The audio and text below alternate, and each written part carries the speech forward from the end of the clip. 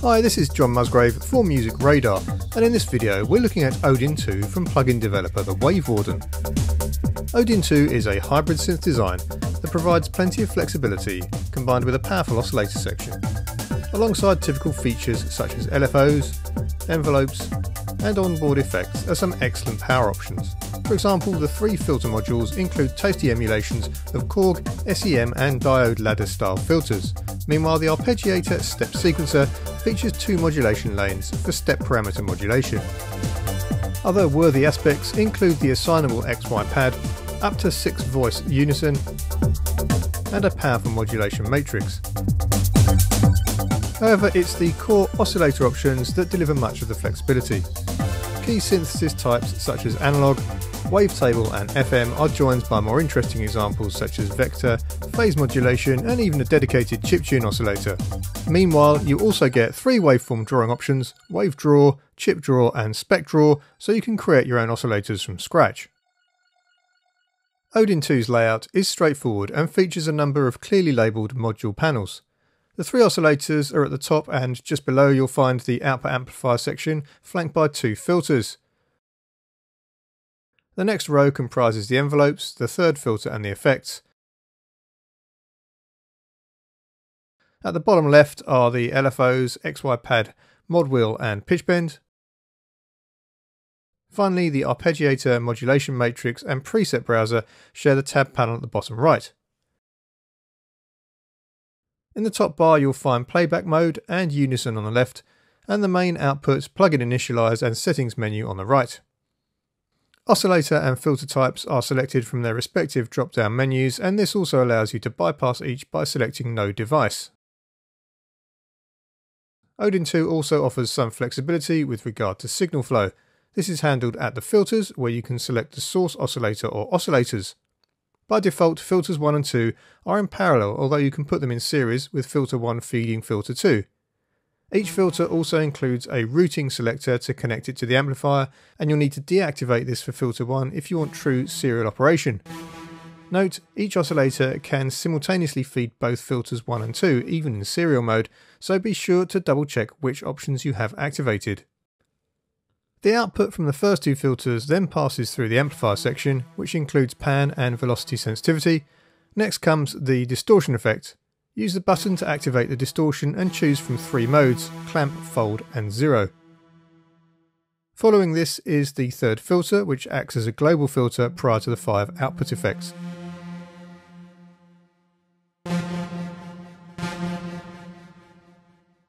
To help with navigation, Odin 2 includes a handy tooltips option, which you'll find in the settings menu, and if you want a deeper explanation of any features, then you can also download the manual from the Wave Warden website. Building sounds in Odin 2 is reasonably straightforward. To start from scratch, select the reset option in the top bar.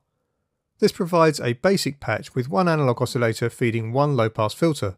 All other aspects are bypassed, and this provides a good basis to try out some features such as the envelopes, effects, arpeggiator and mod matrix.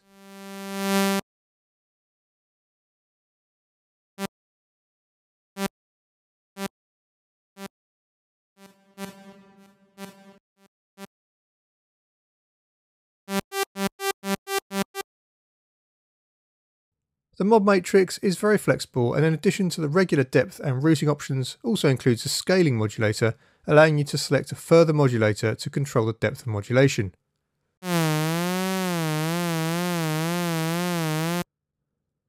Other modulation aspects to highlight include the global LFO and global envelope, which work slightly differently to the regular LFOs and envelopes.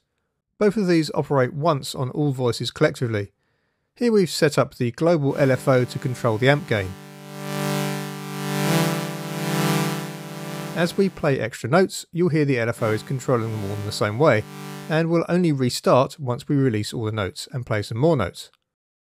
As mentioned, Odin 2 has a very powerful oscillator section, and sticking with 1 active oscillator, it's easy to check this out. More basic options include the analog and noise modules.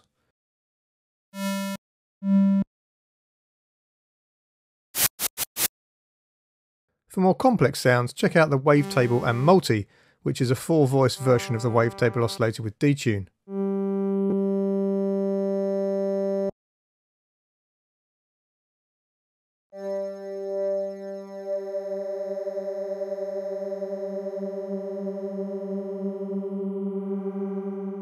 Both wavetable and multi have the same selection of 35 wavetables, and you can move through the table using the WT position control.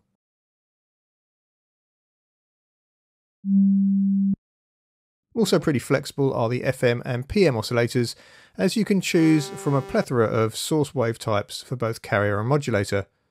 These include individual waveforms from the 35 wavetables, as well as waveforms from all three drawing oscillators.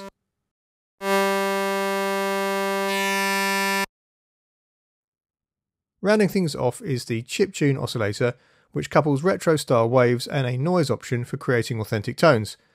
It also includes a 3-step arpeggiator, which is great for creating those classic video game effects.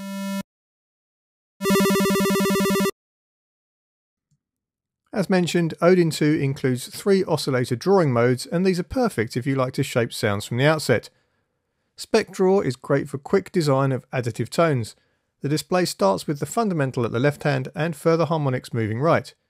Use the cursor to set the level of each to taste to create everything from bell-like tones to bright harmonic rich sounds.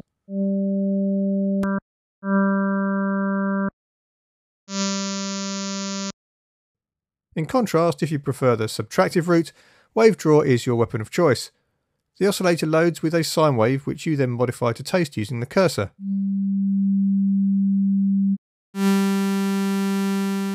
The third option, Chip Draw, also provides freehand drawing, but this time starts with a square wave.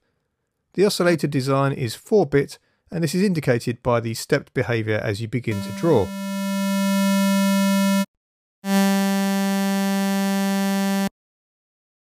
Finally, whatever oscillators you choose, Odin 2's filter section provides a lot of sonic flexibility. Quality features to try include the transition control on the SEM emulation,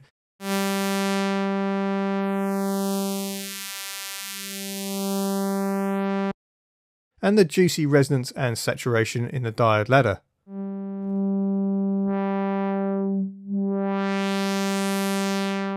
The Korg 35 style filter meanwhile comes in both high pass and low pass variants.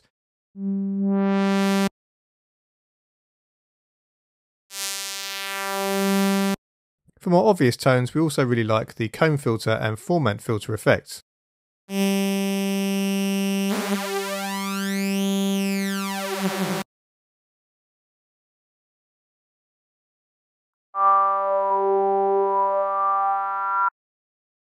If you don't fancy creating sounds from scratch, Odin 2 has over 200 categorized presets, which you can also use as a springboard for creating your own sounds.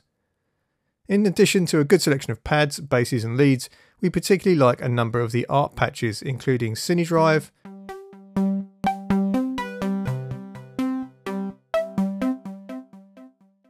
MIDI Rain,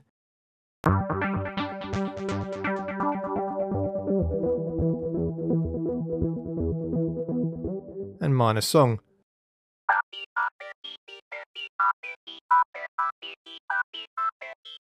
Meanwhile, for more sound design uses, check out the Drones folder.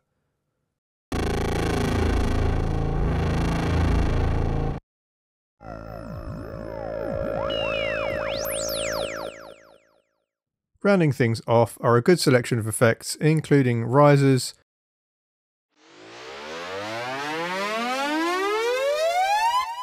down sweeps,